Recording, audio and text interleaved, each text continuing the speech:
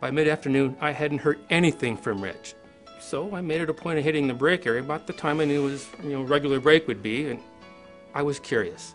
And I wanted to keep the lines of communication open between us. Hey, Rich, how's your day going? Good. How about you? Not bad. No major issues. Hey, I want to let you know that I really appreciated you coming to me and letting me know about the union meeting last night. If you ever have any questions, hope you'll feel free to come to me. I don't. Not really. I don't know if the union asked you to sign anything, but I was kind of thinking about it, and I had a couple of thoughts that might be important to share with you. I would encourage you to ask questions to get all the facts.